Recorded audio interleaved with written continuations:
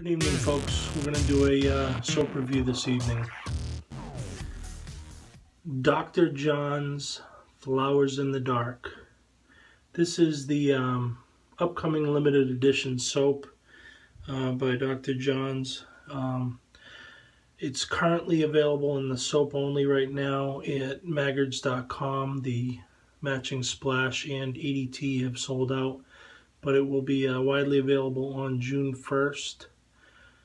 Through Dr. John's website as well as other third-party retailers.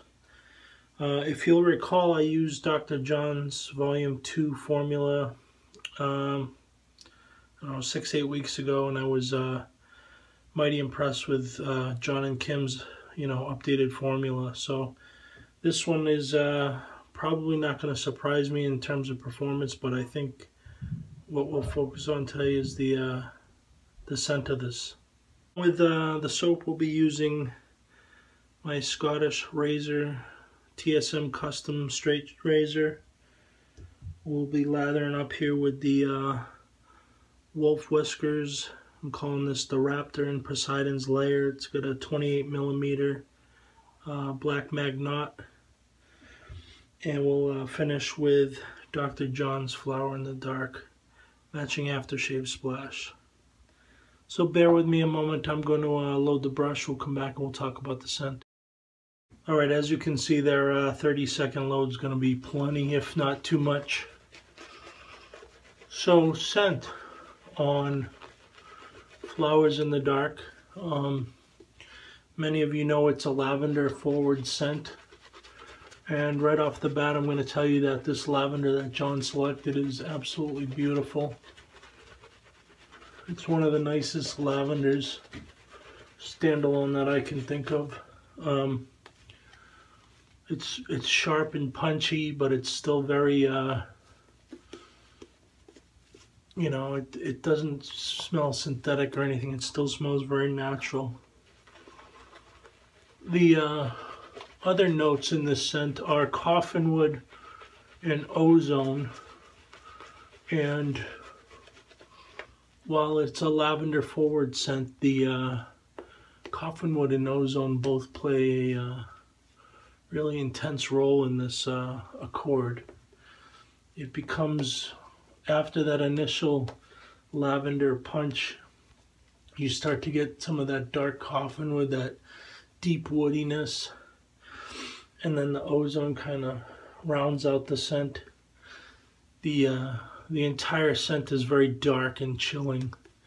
I can see where the name was derived. The scent strength on this soap is mid-strong, both out of the metal tin and once you've lathered it on your face or in your bowl. There's a lot of lavender and wood-based scents, and this really stands apart, I think, because of that additional ozone quality. But if I had to, gun to my head, give some comparables, I'd suggest that the Crowne and Crane lavender cedar would be close, and as would the LA Shave Company woody lavender. So let me get finished lathering up here off camera, and we'll come back and we'll briefly talk about performance. Alright, let's get this show on the road here. So the performance, as you'll recall from my video a few weeks ago, is a marked improvement over Dr. John's original formula. And if you're strictly into the vegan soap offerings, you will find this to be in the top 2 or 3 vegan only soaps in the entire market. If I had to apply some metrics to it, I would say that the cushion and density on this soap is great. The slickness is good, and the hose shave is also good. The comparable soaps that come to mind in terms of performance for me are Turtle Ship, as well as Chiseled Face Groomatorium.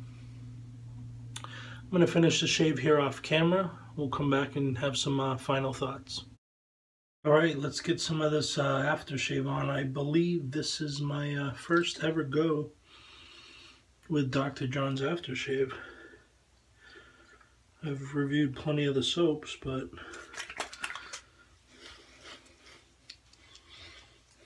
oh, it's beautiful. The scent on this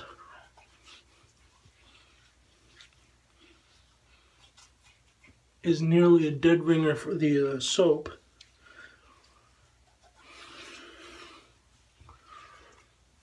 Wow, that's good. Feels nice on the skin too. Alright, so what are we going to say? Dr. John's Flowers in the Dark. I'm excited about this. I think a lot of the lavender heads are going to really appreciate that, the uniqueness of this and the interpretation of the lavender with the coffin wood. A Facebooker recently posted his shave of the day and was using Flowers in the Dark and called this the early candidate for scent of the year.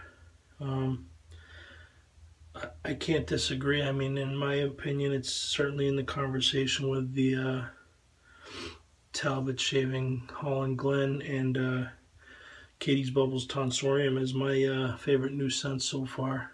This is just good stuff. So if you only want the soap, grab it off of Maggard's now before it sells out. If you want to wait for the whole kit, it'll be on sale. It's June 1st is Thursday, I think. It's definitely June 1st. I think it's this coming Thursday. So we're about 45 subscribers away from 1,000, folks. I've already started thinking about what to provide for giveaways, you know, in appreciation of the continued support by the community. So if you're not already subscribed, please do so. If you got a friend that watches and isn't subscribed, give them a nudge, and we'll talk to you soon.